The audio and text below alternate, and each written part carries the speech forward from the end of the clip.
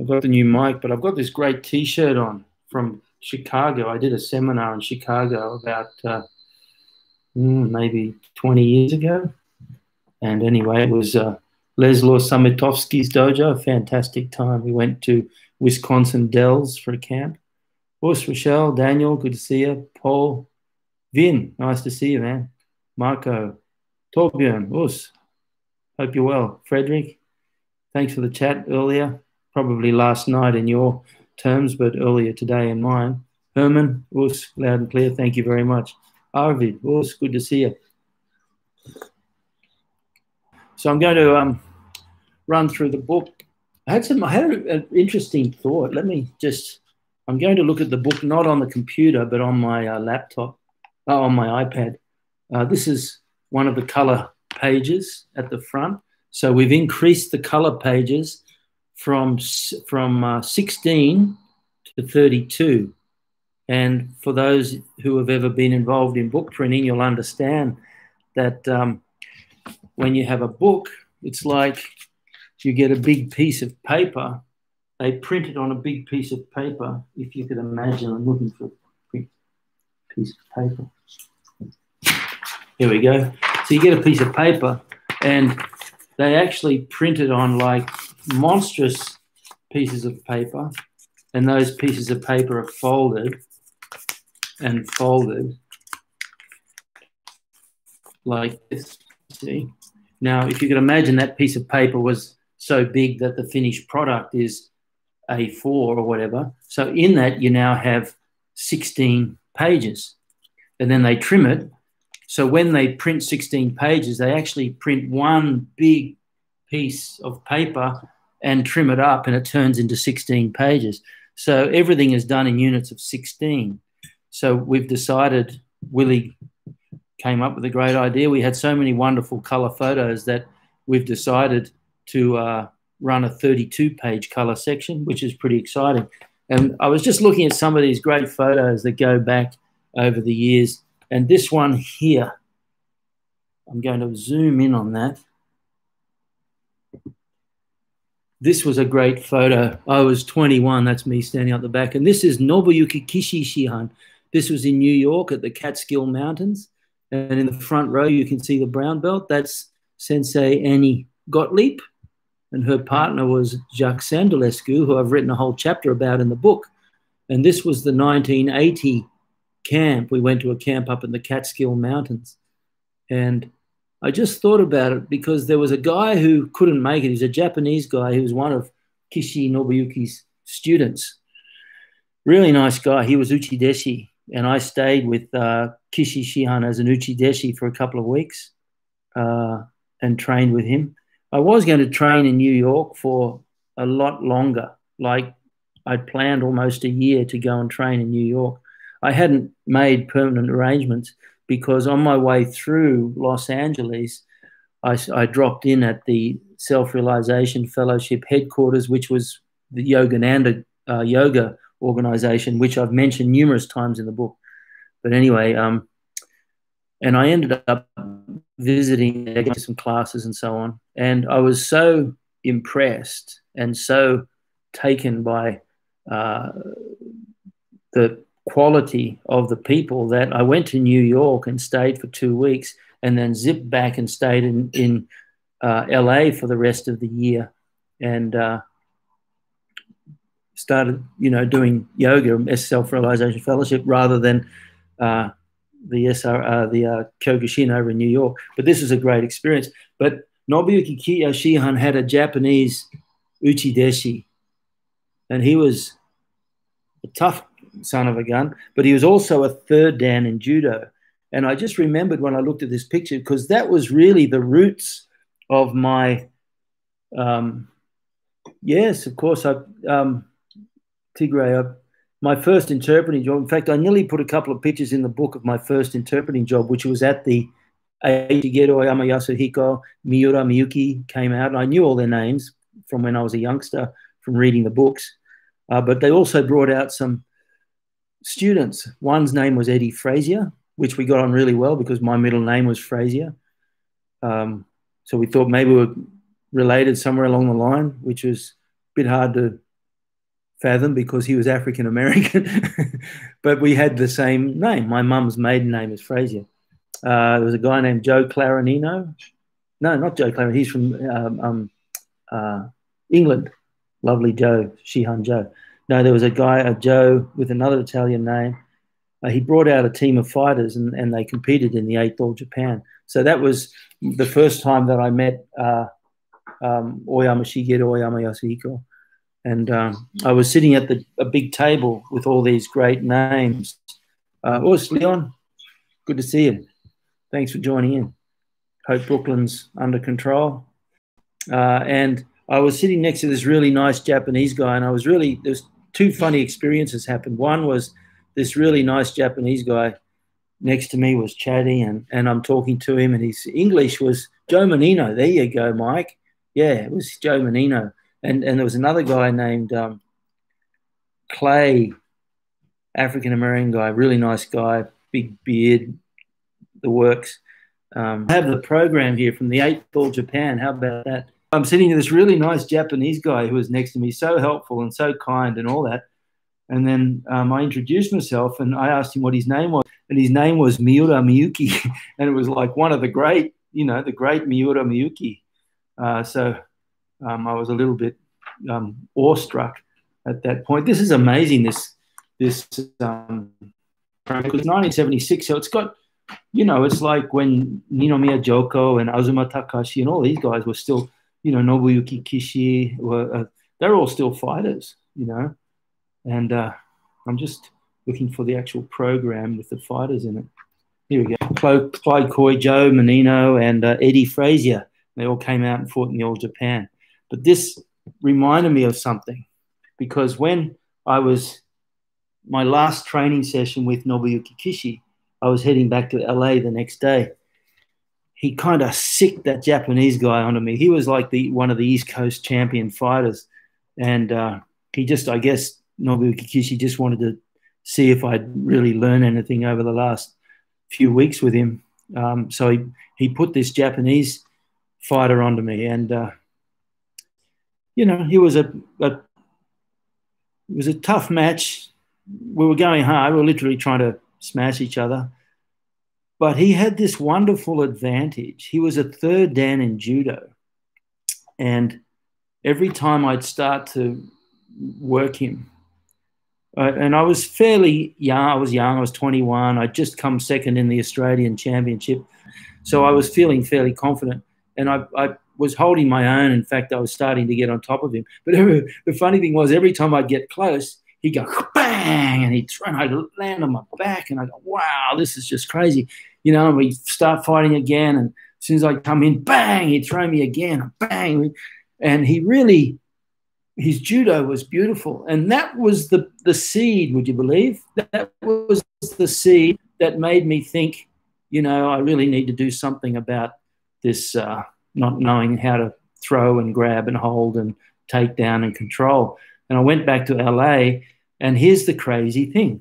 I used to train in LA mainly by myself because I was focused on the yoga, but I get up every morning before dawn and I do an early run up to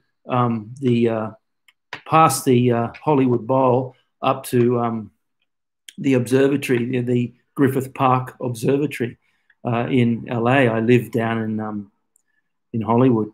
And then in the afternoon, I'd go to the LA City College around the corner, and there was an athletic track and some athletic rooms, training rooms.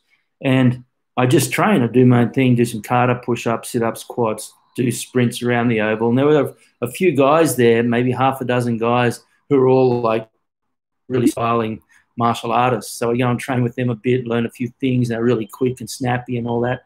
And then I could see in one of the rooms in the distance, there were these guys doing martial arts. So I went and had a peek, and they were doing like judo and grappling.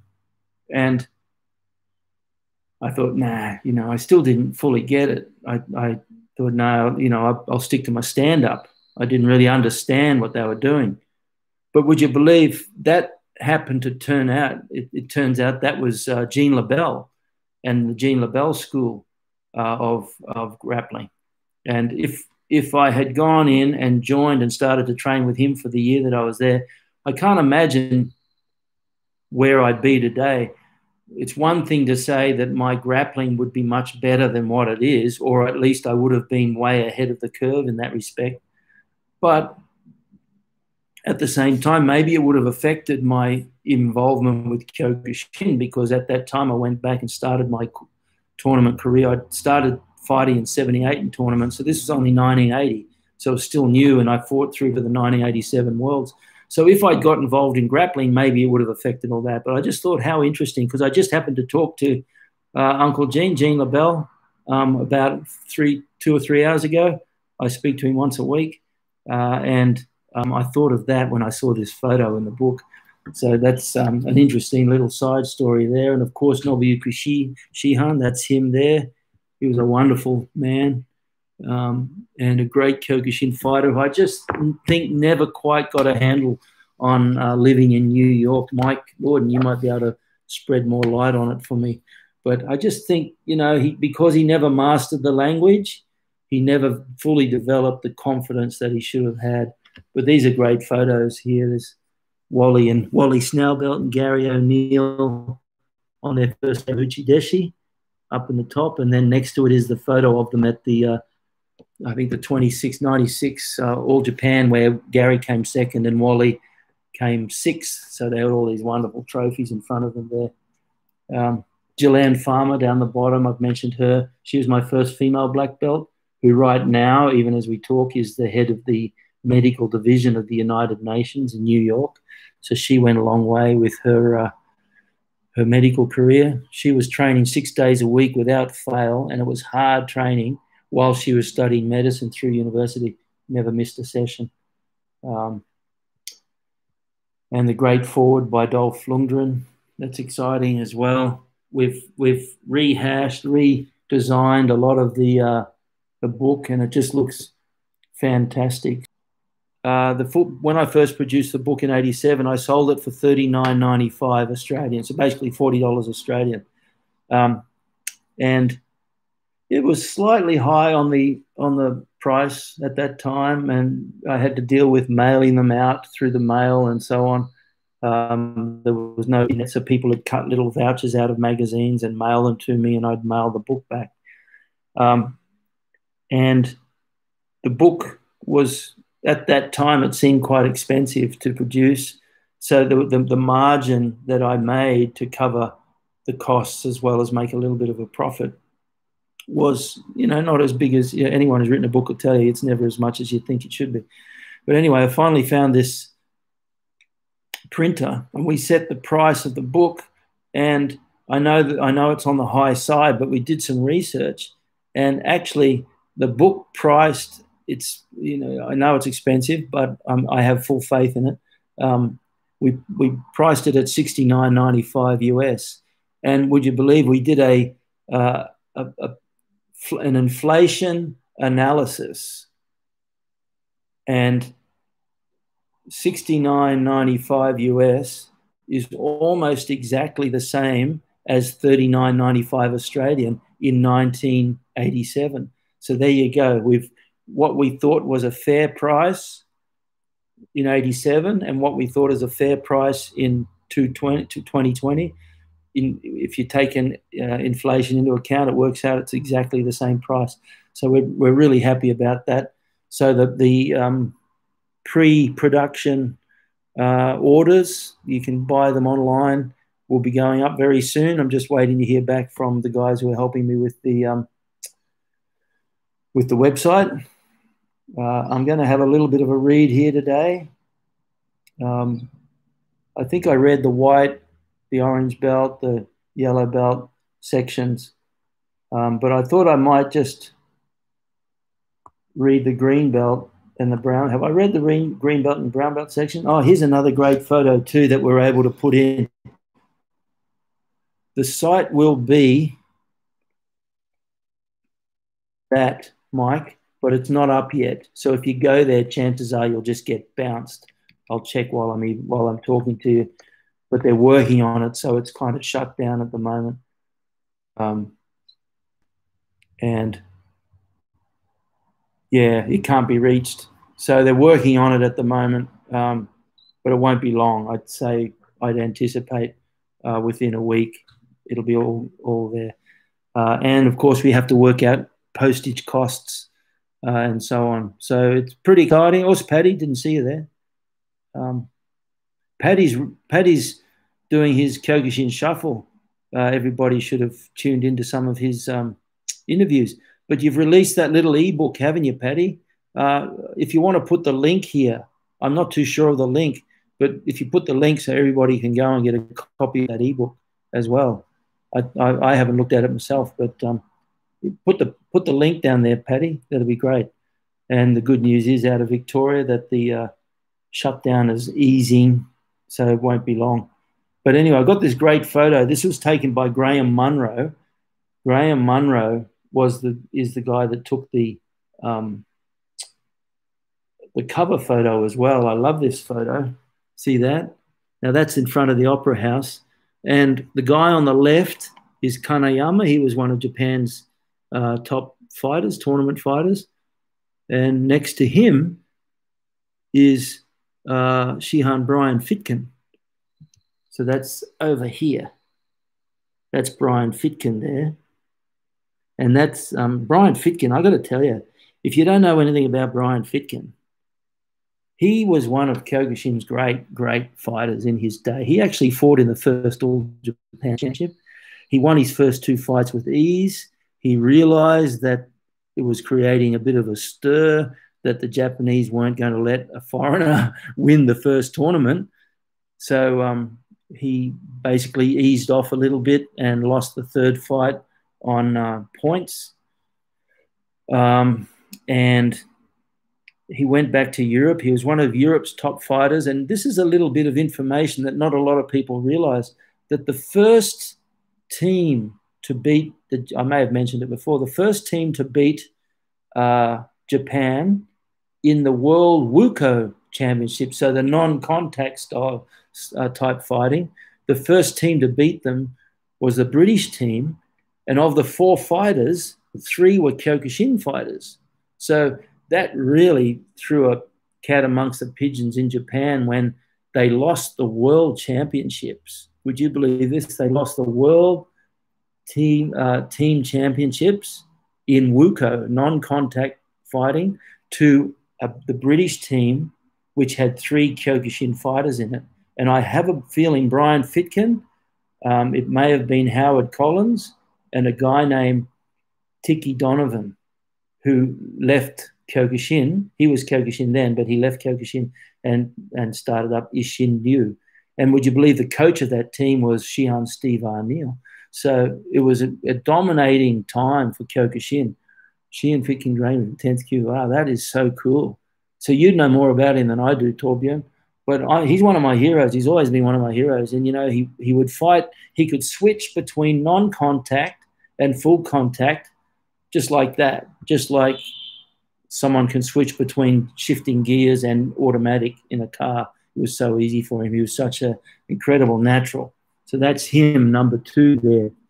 Next to him, of course, is Dolph Lundgren in the middle. And then next to him, this one here, that's Sensei Brian Ellison. And he was one of my instructors when I was a high school kid. And Brian was a bit like Brian Fitkin in Australia. He was an early Kyokushin tournament champion. He was crazy good with nunchaku and knives and so on. In fact, he had a scene in Beyond Thunderdome where he did some stuff with his weapons in that. But he was this photo was taken at the time of the shoot of the movie called The Punisher, which had Lou Gossett Jr. in it, and of course Dolph was one of the stars in that. And then over here on the far end is Kenji Amaki, of course, the 6th world tournament champion, who was in this movie too. He played one of the bad guys in this movie. But it's a great photo, isn't it? And that's, again, by Graham Munro, who did the cover. Yeah, it is a piece of history, that photo. Look, this book, I'm so grateful to Willie. Willie Schultz, remember Willie from last week when I was in Cairns, we did an interview together. It's what Willie's done with the book is just wonderful, and it just gets better and better and better. We've tightened it. We've what we've been able to do with the book is just fantastic. Here's some more great photos. Oops, went back.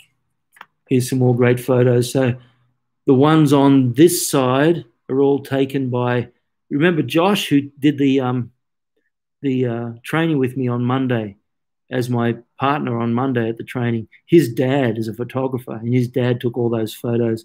And there's some great photos. And on the other side here, this one here, that's that fellow in the middle, Mark Sang. He's been a good buddy of mine. He was my first black belt. And next to him is Eddie Rowe. I always talk about One Arm Eddie. One Arm Eddie was the most courageous fellas I knew. He lost his arm in a car accident, lost it here, by the way. And he went on and fought Kyokushin tournaments and everything. What happened?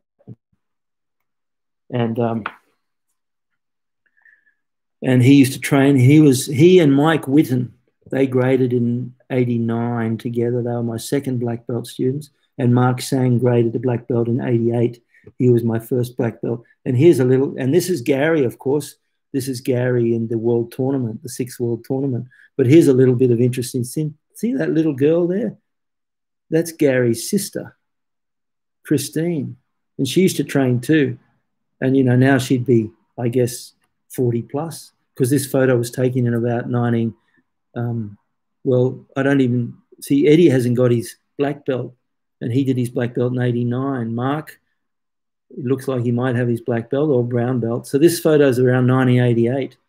So there you go, another little bit of history. Just some wonderful history. Willie is fantastic. What he's done with this book, the way he's placed pictures, and this is one of my favorites. That's Gary fighting, but you see what I did is I put Quintessential Combat Center in the background. I took the Japanese, there was a Japanese ad there. So rather than sketch that into the sketch, I put my own dojo's name in there just for fun. Read this section if I could. This is actually the section on the black belt. So if you've got any comments or any questions, by all means, put them in there. I'm just going to sip a cup of tea and read this section on from the black belt section of the book. Oh, let me just check that page number, 169. So I'll come back to that. I just want to show you something else I've added in the back. Originally, I did a lot of footnotes, and it still has a lot of footnotes, but I had a lot of people asking that they want to know the kanji or the Japanese words for different terminology and so on. So what I've done in the back here, I've got a whole, does it go that way or wrong way? I've got a whole section here. This is all the key names and a whole section on the Japanese and Chinese and Korean even characters for those key words. So anyone who is academically bent, that's all for you too. I love the way Willie has done. So see this? That's my signature and my chop, my seal that I put at the, when I do a calligraphy. And I can show you one up the front. And what Willie's done is he's turned that into a wonderful feature. So you see this, that's the title page. And you see how down the bottom he's put that little chop. And it just adds such a beautiful touch to it too. So he's done a wonderful job. Good on you, Willie, looking at the moment. So I'm just going to read this section, getting the most out of training.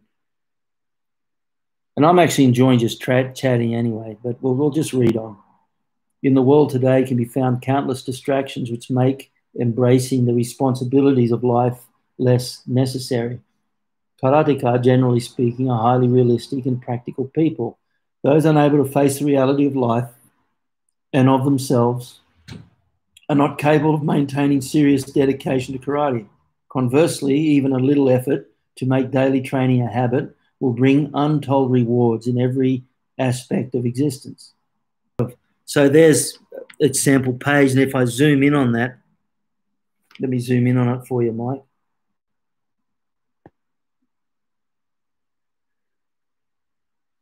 See there? So it's the Japanese, the Chinese, and the Korean. So it's got all of them. I don't even know if there is any. I think Uchi Naguchi, which I'm thinking of, the Okinawan language, the word for the Okinawan. There you go.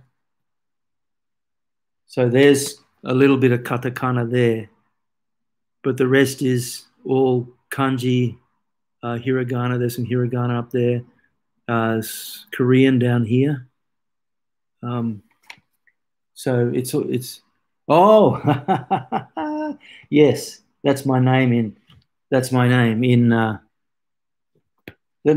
go to the my favorite little app. You know my favorite app, that one that I always like, Zen Brush. They've recently upgraded to a Zen Brush 3. So let me just, I don't even know how to clear it now. I'm still literally downloaded ZenBrush 3 even as I was setting up. So yeah. So it is all katakana, Mike. What I'll do is I'll write it there for you.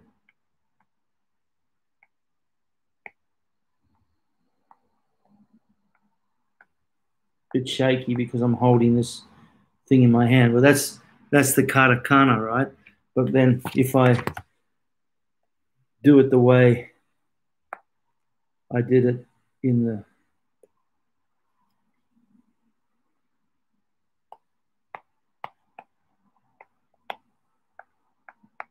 So I kind of did it a little bit stylishly like that, and I extended that downstroke. So that's why it looks a bit different when you look at it in the book. So you see that's the same thing, except I've just extended that downstroke. Now, yeah, so it's all katakana. And the chop is one of those Chinese stone chops that says CAM, C-A-M. I just made that myself many years ago. Getting the most out of training. In karate, as in life, one must be prepared to accept the discipline of hard work with enthusiasm, no matter how difficult it may at first seem. The dojo is built upon a foundation of self-discipline. People who have no self-control, no respect for authority, and no respect for others simply cannot accept the demands of discipline, nor reap its rewards in the dojo. To enjoy a successful life, one must exercise discipline and accept the authorities of society one chooses to be part of. Intriguing that you have also decided to include Hangul. Well, I've got a little bit of Chinese terminology because there's a lot of words like Chuan Fa and, Shaolin, and a lot of and even Kaisei, where I talked about Kaisei no Gendi, and the earliest origins I can find of the word Kaisei, because it's not really a Japanese word, it's an imported word from China. And so I've just given the pronunciation of that. And the reason I chose the Hangul is because in the early section of Sosai's history was all the names of the towns and everything, like the name of the town that he lived in, Waryong-di. But the beautiful thing of Waryong-di is that it also translates as Garyu-di, or the village of Garyu. So that's why he chose the name Garyu for his favorite kata, because that was actually the name of the village that he was born in Korea. So what I've done is I've just given his name, Korean name, Sonei Chu's Korean name, and some geographical names, his family name, and so on. I've just included the Hangul for that. That's all, Tigray. The 2 or so hours you spend at training each night can be used or abused. You can pretend or extend. Without a degree of discipline, the body tends towards laziness. By uncompromisingly creating a habit of self-effort, much more can be achieved in the same amount of time spent at the dojo. And I find that becomes more and more so over time, because different schools, different styles and different martial arts do have this approach of training being, less demanding. They say, well, You can do your hard training. And what they say is true. If you can maintain the discipline to do it, but usually it becomes all talk and no action. They say that the dojo, you just focus on technique learning and so on, and you do all the fitness out of it. But from what I've seen, the best fitness training is the hard training that you can do in the dojo, because you're surrounded by people who inspire you, who lift you, and you're not going to get lazy. But when you say, I'll just go to the dojo to learn technique and I'll do my fitness training at home, never happens. Firstly, one must not be satisfied with the status quo. Such an attitude will produce progress only at a very ordinary rate. The human potential is truly revolutionary and not merely evolutionary. That is where the difference between human beings and animals lies. I'm picking up typos.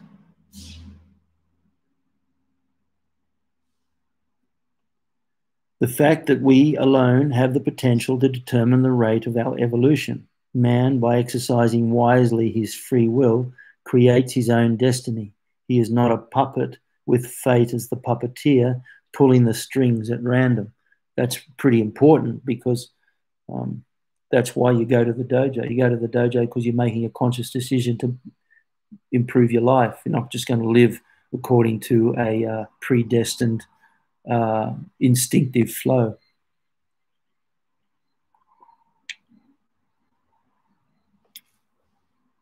By living in accord with natural law and guided by wise discrimination, we are assured of a normal, healthy evolution. By observing our attitude, bringing our emotional reactions to events under control, and adding certain spiritual practices such as affirmations, prayer, and techniques of pranayama and meditation, we're able to change the speed and trajectory of that evolution. In the same way, listening to our intuition, following the laws of biomechanics, training in accord with karate's technical instructions passed down from the masters who went before us, and paying attention to the dojo's guidelines of etiquette and cooperation, progress will naturally come much faster. The determining factor is attitude. Attitude determines rate of progress. If you think like a sloth, you'll progress like one. If you think like an eagle, you'll soar to ever higher altitudes of attainment and mastery. Do not satisfy yourself with merely achieving yesterday's levels. If your goal is 100 push-ups, don't get there and fall asleep under the tree of self-satisfaction. Set a new target when that one is reached. Forget yesterday. The goals of the past belong to the past. Today should bring new hope and new vision. The only limits are those you create for yourself. Then there's a quote here from the Hagakure, the famous book. There is one transcending level, and this is the most excellent of all. This person is aware of the endlessness of entering deeply into a certain way and never thinks of himself as having finished. This is what I always find interesting about karate in the dojo. That people actually come along and train for 5 years or a limited time, or, like it says, Shogai no shugyo karate no shuji kyokushin no michi o matou suru koto, means that through all our lives, that's the key words, all our lives, through the discipline of karate. So, really you get on the karate path and you stick to it. Something like a disciplined path that you can adhere to every day that helps to improve your character, in one respect, speeds up your spiritual evolution. And that is given to you as a gift. And if you turn your nose up at that gift, well, then it's not given to you again very easily or very quickly. I'm talking about life after life. So it's like you give someone a gift and they look at the gift and you go, oh, just chuck it away. Well, obviously, immediately you're going to be a little bit reluctant to want to give them a gift again. Well, it's the same with this. Karma works like that. Karate is such an incredible gift. We have no idea how powerful the gift of karate is, not just because it keeps our bodies fit, but because it keeps our minds fit. And if you were to do a demographic comparison of people who train hard in a dojo compared to people who don't, but all the other parameters being the same, you'd be amazed at how, in general, the level of emotional help, the level of emotional health and the level of calmness and the ability to process life's experiences without letting the emotional charges get too carried away. I think you'll find people who do karate regularly really do well, generally speaking. There's always a bell curve, of course, but and I've written a whole chapter of this in my next book, The Budo Blueprint, talking about karate as a therapy. I just think it's wonderful. Now, you don't get those gifts very easily. If you know, you go around to your nephew's place for Christmas and you buy a nice little model airplane and he looks at it and throws away and says, oh, I want an iPad. Well, the next time you go, you're not going to give him an iPad or a model airplane. You know, gratitude is everything. Well, it's the same. Karate is such a beautiful gift, and we should not abuse that opportunity. We should be humble and treat it as it deserves to be treated. There you go. That's my little say. Invigorate your willpower to accept the demand. Oh, yeah, Patty, by the way, did you put the link to your new ebook? Don't forget to put down a link here to your ebook. I'm not too sure if you did. Make sure you do so people can go there and have a look. Invigorate your willpower to accept the demands of training without hesitation, and you will never have to look back. Accept that certain pleasures must be forsaken on the path of the martial arts if your goal is self-improvement is an honest one. Where there is darkness, there is no light. Destroy the darkness of laziness and a life devoid of purpose with the light of focused, regular training. Some things in life are simply incompatible. Training is the chariot that will carry you to your destination. Dedication, determination, commitment, and volition are the trusty steeds that pull your chariot ever on. All along the path of Budo, seemingly impassable mountains rise up before you, yet through wholehearted devotion, the nature of our attitude towards those trials changes, and the once feared obstacles become welcome challenges. You notice that in your own life.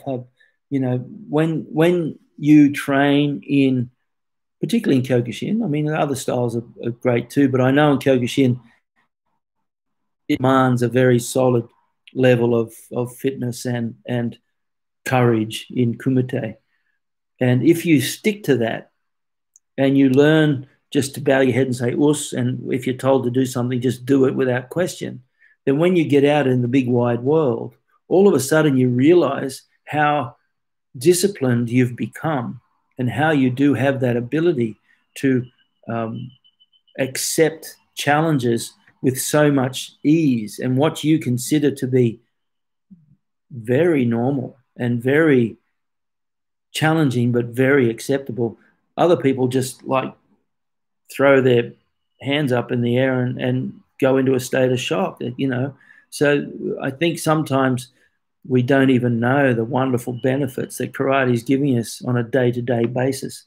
You know, I think that's really true. Never tire of learning. Hold the spirit in your heart eternally. Strive for knowledge of your art just as a drowning man fights for air. That's a Yogananda metaphor. Well, I think it's a wonderful metaphor. You know, you have to strive for knowledge just as a drowning man fights for air. Narrow-mindedness is self-defeating. Knowledge is power. And by narrow-mindedness, self-defeating, knowledge is power, we really have to keep checking ourselves with that, because when you get involved deeply in a martial art, you fall in love with that martial art and you become very loyally attached to it. You love that martial art. So the danger of that is you put blinkers on and you ill consider or don't consider at all other martial arts. But that's why I was talking about that experience I had in 1980 with that judo player who just threw me from one end of the dojo to the other before I spanked him. But anyway, that was an eye-opener. I was doing great at range 1 and 2, and even to the point where I was like the range 3 if it ever got there. But as soon as it got to range 4, bang, I was gone. I had no control over what he was into me in range 4, the stand-up grapple, because he was a third dan in judo and a good judo player. Okay, so that's what I mean by you shouldn't you shouldn't tire of learning. Gene LeBell, he always says that. To this section on Jon Bluming, where Jon Bluming had never met Gene LeBell, Gene LeBell had never met Jon Bluming. I said to Jon Bluming, "Have you heard of Gene LeBell?" He says, "No, you know." Which in his mind, what he was really saying was, "Well, if I haven't heard of him, couldn't be that good." And I said to Gene LeBell, "Have you ever heard of Jon Bluming?" He says, "No." So anyway, I said to them, "Well, if you ever get a chance, get together." And then I had a phone call from Jon Bluming to say that he's in LA and he's about to go and meet Jon Bluming. And then about 5 hours later, I get another message. And I wrote, "Jon Bluming spoke at length about training with Gene. He's the real thing. He taught me so many things I had not seen before. And you know, that doesn't happen very often." And I mean, Jon Bluming was very knowledgeable, particularly about grappling. He showed me different ways to do ankle locks and wrist locks and how to use the pressure points. He ended up the message by saying, "Boy, that Gene LeBell really knows his stuff. I'm glad I met him. Thank you." So Gene LeBell, when Gene LeBell told me about it, he said, yeah, he even said the same thing, man, that Jon Bluming knows his stuff. But what he did say was Gene LeBell's coaches were a couple of guys named Carl Gotch and Lou Thez. They were his grappling coaches. And so he learned pure judo as well as catch wrestling. You know, they used to call them hookers because they literally do the hooks here or hook under the armpit, that sort of thing. And, you know, they'd use the body as a handle. And so they were called hookers. And even Gene LeBell said later on, I said, Bluming is well known for awarding. Anyway, I commented on Gene LeBell received a 10th Dan Kyokushin Budo Kai certificate from Jon Bluming, and he doesn't normally give 10th Dans out. I think he's only given it to like 2 or 3 people. And that's like Kurosaki, Kenji, and Gene LeBell. And I commented on it. I said, "Oh, you met Jon Bluming. How was it?" Gene looked at the certificate and said, "Oh, yeah, very nice guy. He's good. He's knowledgeable, and I really respect what he did. I showed him some things he had not seen before. My own coaches, Carl Gotch and Lou Thez, you know, it was a whole different world. Man, that guy really knows his stuff." So Gene's very humble. I think Gene's pretty humble too, because he refers to Carl Gotch as one of his teachers. But I also heard on the grapevine that that either in a proper match or in training, Gene actually got the best of Carl Gotch once as well. But he would never say that out of respect. That's just a few little snippets from the book, guys. Very excited. By this time next week, I hope that I'm able to say to you, the website is up, the prices, the pre-sales are ready, and the printer is printing. I love taking Kyokushin and moving into the grappling realms. If you're not grappling, you're missing out on something, because you need to be able to transition into that realm if someone gets close to you. And if you can't do anything, if nothing else, maintain your balance, you're in trouble. But here's the beauty of it. Of course, you can train and roll as you get older. A lot of injury, I believe, is connected to body weight. There's an inverse connection between body weight and non-injury. The lighter you are, the less injured you seem to get. The heavier you are, the more injured you seem to get. So heavy equals more injury. But anyway, especially in grappling too, because if you can imagine you're grappling and you roll, well, if you're 120 Ks and you roll, that 120 Ks is going to hit the ground a lot harder than if you're 60 Ks. What I was getting at was the beauty of karate is that you can keep doing your kata, you know, go down the beach, suck in the fresh air and do your kata for as long as you can stand up. And if you can't stand up, do it in a chair, you know. Indeed, it was the 30th anniversary of my dad's passing a couple of weeks ago. And Yes, gets us all in the end. So this is why the objective of life is to prepare yourself for that moment. But thanks, guys. Appreciate you coming along. I hope you enjoyed hearing about the book. It's a very exciting time. And like I said, by this time next week, hopefully I've got an updated website. Us, guys. Take care. Have a good weekend. Train well. See ya.